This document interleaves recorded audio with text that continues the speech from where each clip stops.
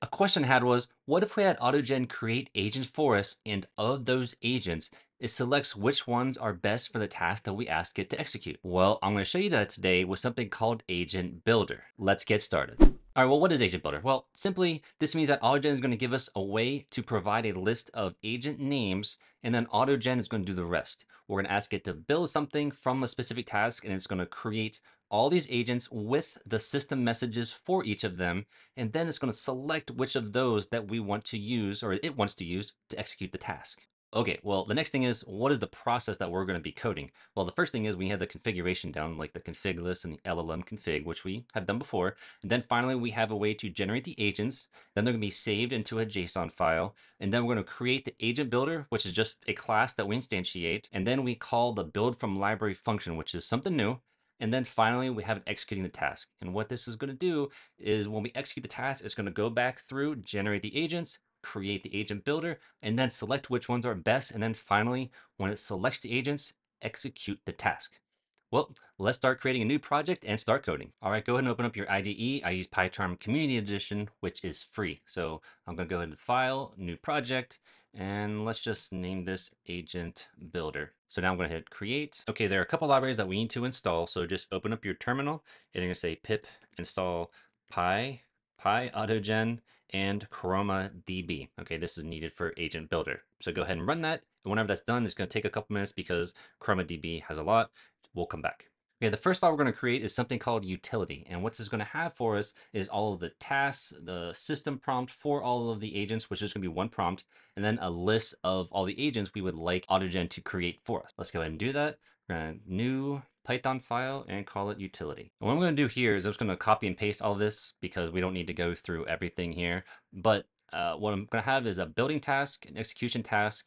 This is a system prompt that AutoGen is going to use whenever it creates all the system messages for the agents, which when we get there, I'll show you what I mean. And then something just called a position list. And these are the names of all of the agents we want AutoGen to create for us, but we're not going to actually create the system messages for each. That's what this agent system prompt is for. All right, so now let's create our main Python file, and then this will make a little more sense. So come up here, new Python file, and just call it main. There's a couple things we need to do here is we're going to import JSON, import the class or the Python file we just created, and so import utility, and then import AutoGen, and then finally from autogen.agentchat.contribution.agentBuilder, import agent builder. Okay, now that we're done with all the imports, there's some variables that we need to create and then the config list. So let's get started. First thing is we're gonna have a variable called config file or env. We're gonna call this OAI config underscore list. And we'll end up creating a file called this, which will store the API key in the model. And then next thing is we'll have LLM config is equal to, and then temperature, we'll just make this, let's make this, how about 0.7, 0.7. Okay, and then we need our config list variable, which is going to be AutoGen, and we're going to use a function from AutoGen to get it from JSON. So config list from JSON, and we just need to pass in the name of it, which is we have stored in the variable up here. And then we need to pass in a filter dictionary, and we're just simply going to have model. And then what we do is we just give the model that we actually want to use. And this is just going to be GPT-4. Okay, so then whenever it goes to retrieve the model from this file, OAI config list, it's also going to retrieve the API key for this GPT. Next, we're going to have position list is equal to utility.position list. And then the agent prompt is going to be equal to utility.agent system message prompt. So I just have variables in here. So it kind of maybe makes a little bit more sense, but we're just getting all these from the utility Python file that we just created. And next, what we need is whenever AutoGen creates the agents, it's got to store them in a JSON file. So we need to give it a path and a name. So we're going to say library underscore path or JSON. And this is the name of the parameter when we get to building the agents that it'll use. So I just use the same variable name. is going to be equal to, you can say just dot slash, and it will be within the agent builder directory up here. So we'll just create it here for us. And then the name, we can just say agents.json. And then we're going to need something called a build manager, which is AutoGen.openAI wrapper. And it's just a wrapper class. Config list is equal to our config list. And then we're going to have a system message list is equal to just an empty array right now. And we're going to append to this all the system messages and the names of each agent that AutoGen creates for us. Now that we created that, what we need to do is create the OpenAI config list file. So create a new file, config OAI underscore config underscore list. And you're just simply going to have an array here, this, and we're going to say model GPT-4, whoops, GPT T4, geez, if I can type, and then API underscore key, and then SK dash whatever your API key is, you're going to put it here. So this is going to be our OAI config file that we're going to use to actually run everything. All right, now what we need is the function to generate the agents. So we're going to say def generate agents for position in position list. So this is going to iterate through all of the names of the agents that we have provided. And then we're going to say response agent system message is equal to, and now we're going to say build manager, the one, this OpenAI wrapper up here. We're going to say build manager dot create, and then messages. This is going to be an array, and we need a role, and the role is going to be user, and then we need the content, and this is going to be agent underscore prompt dot format. And this is just going to format the variables that we're going to pass in here. So the position, and then the default sys message is going to be equal to AutoGen, and we're just going to pass in the assistant agent dot default system message from this create function, which is from the OpenAI wrapper. We just say dot choices, get the first one, dot message, dot content. And all this create method from the build manager, which again is just the OpenAI wrapper, this is basically sending us a completion, which a completion is just what the model generates in response to our input. And then finally, we're going to say system message list dot append, and then we need a few things here. We need the name, which is going to be the name of the agent. And then we need the call the profile, which is going to be the response that we just got above. And understand this is a lot so far. Once we run this, this will make more sense. Okay, so just keep following along and we'll get there. And the last function we're going to create is just called start task. So def start underscore task. This is going to, we're going to take an execution task, which is just a string, and then the list of the agents. Okay, and this is probably something you're going to be more familiar with. So group underscore chat is equal to AutoGen.groupChat, and then we say agents equals the agent list that we passed in, and then messages, we're going to leave empty array, and then max round, let's just set to 12. And now we have the group chat manager, so manager is going to be equal to AutoGen.groupChatManager, and then we say group chat is equal to the group chat, and then LLM config is going to be equal to the config list. So, whoops, config list property, and then config list, and then finally, and then what we can do to pass in the LLM config is you can just say star star LLM config, and this is kind of like the extra parameter that we'll have. Oops, made a mistake there. That's supposed to be a colon.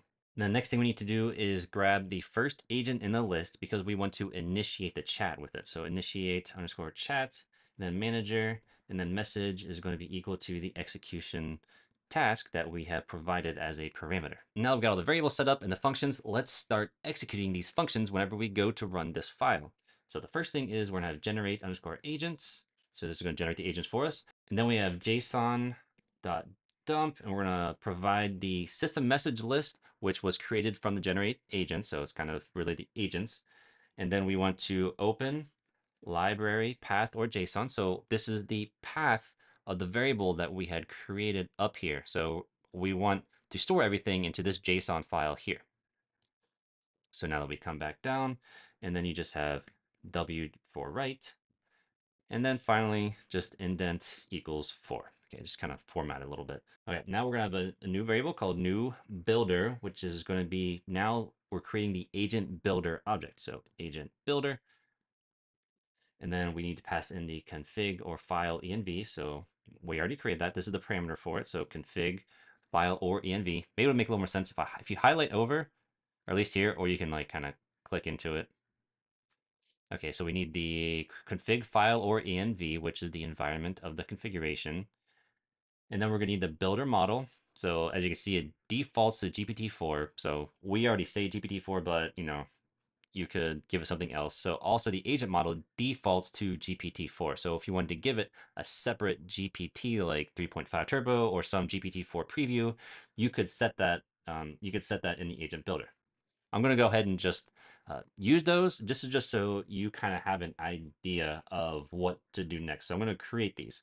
I'm going to create these parameters for the agent builder. So builder underscore model is this is going to be equal to GPT-4, and then the agent model. So the builder model, which builds the agents, and then when the agents are chosen, what model do we want to use for those agents? So this will be GPT-4 as well, just for now, and then we're done. Okay, now we created the agent builder. The next thing is we need to execute that build from library function that I mentioned before. Next, we're gonna say agent underscore list, comma, and underscore, and this is gonna be equal to new builder dot build from library. Okay, this underscore here, this means that the build from library it will return two different things, but we only care about the first one, which is the actual agent list.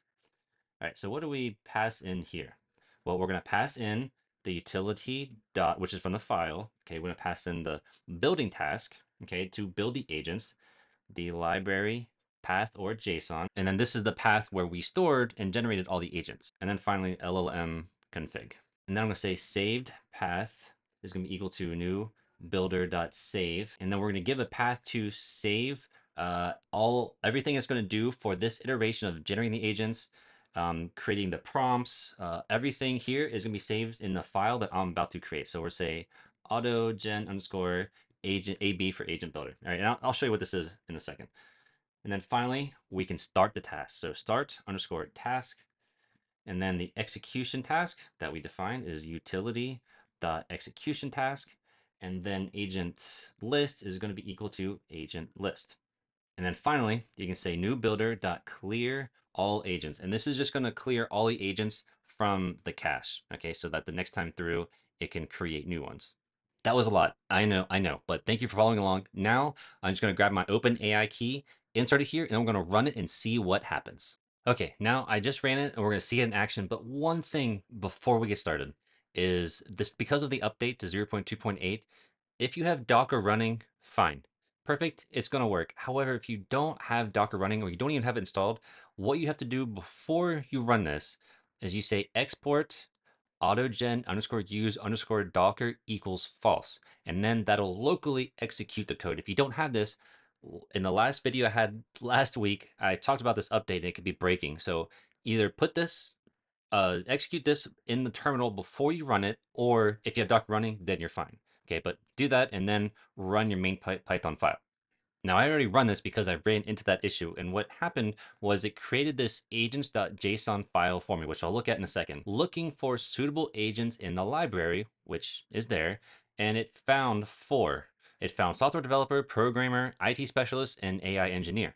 Okay, I don't necessarily know if we need the AI engineer because all I asked it to do was to create a Python function that reverses a string. Okay, but either way, then it generates the system message, preparing the system message for each of them, creating the agents, which basically means it's going to use those agents to perform this task. And then it's building the configuration that's going to be used for this run through to create the Python function that reverses a string. So now we have the software developer who has this code here that reverses a string and it documents it, right? So it's saying, takes the input and then just reverses it. And then it just, all you do is take colon, colon, -1, and it'll just reverse the string for you. And then it says basically the user is going to execute the code. And then the programmer says, seems you didn't provide any code to execute, blah, blah, blah. The function is ready to be used. Okay, so then the programmer's talking. Then it goes back to the user saying, okay, well, this doesn't exist. and then the software developer gives you the full code and then the test function also. So now the user does it, it works, great, and then finally we're terminate. So as you can see, we didn't even get to the AI engineer, okay? And that's something I want to talk about. Part of this, this is great. It still needs some fine tuning. It's not perfect, but it can still solve the task, right? And then finally here it says all agents have been cleared. So the next time around, if you want to do the same thing, you can probably use the same cache. It's still going to create new agents for you. So you might still get a little bit of a different outcome. Now, if we look at the agents.json here, you can see here it created, we provide the name, but then it created the system message for each of these. Okay, so if you just scroll down this whole JSON file, it created all of these for us, and it selected four of these. Right here you can see is the IT specialist, the AI engineer, let's see, we have the programmer, and the software developers right here. Okay, so it selected those for us, and you can give it however as many names as you want, or different names, whatever it is, okay? And then for this specific run, it saved it in this AutoGen underscore AutoBuilder, that file that I told it to save to. And then it says be able to create a Python function with documentation on how it works. So this is the building task. Okay, this is what I want, what I wanted to build. All right, and then the agent configuration is the name, the model, the agent is used, and then it created this system message for the software developer and the description. Okay, and it did this for all of them. All right, see the coding set to true. The default LLM is 0.7. And then the code execution configuration is the working directory is group chat. Use Docker is false because I had it export the AutoGen use Docker environment variable to false. And then this had a default timeout. Okay, and this is the configuration used to run or execute the task. Okay, so we just created something with Agent Builder, which as you can see is kind of awesome. It allows you to just give a list of names and a single prompt, which you can copy and use, and you give it different names to do different tasks, and it will try to perform that task for you by letting AutoGen select which agents make sense for the task that you want to perform. This is just a basic rundown of how to do something with it, how it works. I'm sure there's going to be improved. As you can see, it didn't even use one of the agents. It didn't even use the AI engineer. So there's still a lot of improvement that needs to be made, but the concept is good. The concept I really like, that we can allow AI to do more of the task for us, including which agents need to solve the task. Okay, if you have any questions or comments, leave them below. There will be more videos here for you to watch about AutoGen. Please like and subscribe, and I will see you next time.